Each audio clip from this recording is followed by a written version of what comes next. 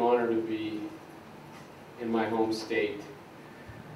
I forget that it's my home state because my identity is so closely tied in with Pittsburgh. But it's wonderful to be recognized here in Pennsylvania. And the hospitality of the Pennsylvania Center for the book was fabulous before I even got here, much less now that I'm here. So thank you, all of you. Carolyn was just wonderful, and Stephen was wonderful, and Bill's generous introduction. The design of the posters, just fabulous. So it's just really terrific to be on Penn State's campus. I mentioned to Bill on the way over here, the last time I was here was, I think in 1972 in a dormitory and then a fraternity party. So this is different. I didn't know there were academic buildings here. And it's really nice to share a stage with Eleanor Wilner too, who I can tell you everyone at Warren Wilson when I was there felt that she was beatific, and she is. So it's really good to be here.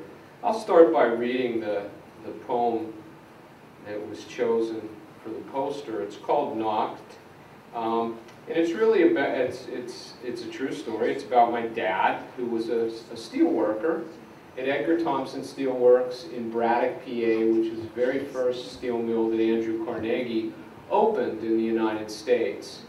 And the story tells itself, but I really, my sister and I, and my sister's in the audience, Marie Reese, and my great-nephew, Joshua Reese, is here too, so I'm really glad. This is about his great-grandfather.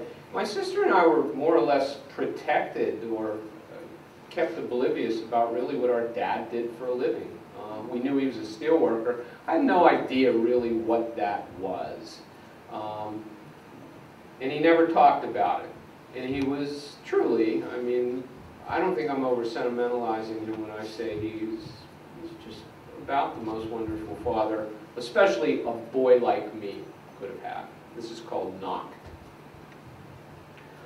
I was 17 before I saw Edgar Thomson, the steel mill where my father had worked since he was 17.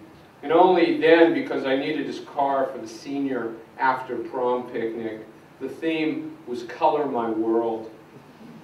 Sleepless, having danced all night, a furnace of cheap champagne, and still in my tuxedo, I dropped him off at 7 a.m. in Braddock, named for a Revolutionary War general, 3 bars in every block, street lights turned on in the afternoon, so the school kids could see their ways home through the ore dust. The mill was blue and corrugated, rising in shaft after shaft of smoke that saw-toothed into gray sky. I never saw its top. The men in the boom crane cabs wore hard hats and drank coffee. They had it knocked, my father said, but not him. He had to climb the backs of those monsters. When I was little and insisted I wanted to be like him and work in the mill, he'd snap, "No, you're not. You're going to college." In a few months, I really would be going to college. Working in a steel mill was the last thing I wanted to do. My father eased out of the car, handed me a 20, told me to be careful, pinned on his millwright's badge, and filed into the smoke with the others. I turned up the radio, dropped the engine into low for torque, and floored it. Sure that in one night I had had more fun, more love, more everything than he had had in his life. And I wanted to get back to it as fast as I could.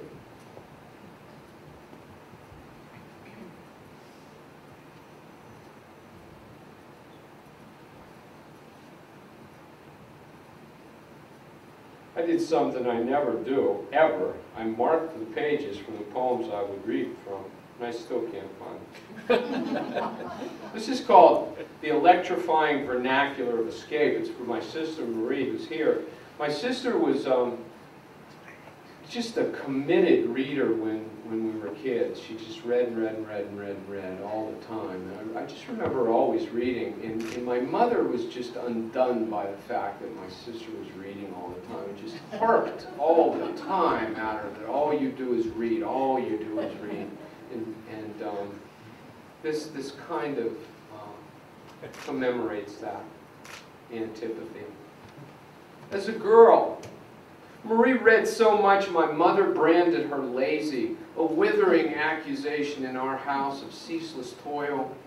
In her way, Mother was a Calvinist. She believed in mortifying the flesh, denaturing will. Work took your mind off things. It's nothing, she liked to say of our discomfort. Just thank God you have arms and legs.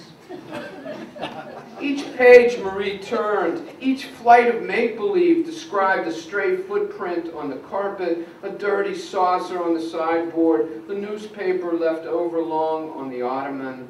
Words possessed a focused untidiness, immodest, black as Negroes, violating the pristine doily of the page. My sister, pale, bespectacled, disarrayed across her bed, a book like an infant splayed in her arm, terrified my mother, as if in her incessant reading she had authored Mother against her will, cursed in unforgivable lash to keeping a house where words like mice burst from the woodwork, tumbled among the silver, dropping behind them the punctuation of regret, the bitter trope of memory. Adhering to vows of silence and obedience, Marie said nothing. She would close her book, clip its place with a holy card of the Virgin, pressed dutifully through the house like a captive forced to char, scouring porcelain, mopping linoleum, redding soiled linen from the beds, whatever homage the raised octaves of my mother required. Yet that book, like a forbidden lover, whispered from its hiding place, luring her back to it with promises of seduction and danger, the electrifying vernacular of escape. It was just a matter of time before she slipped into its pages and disappeared.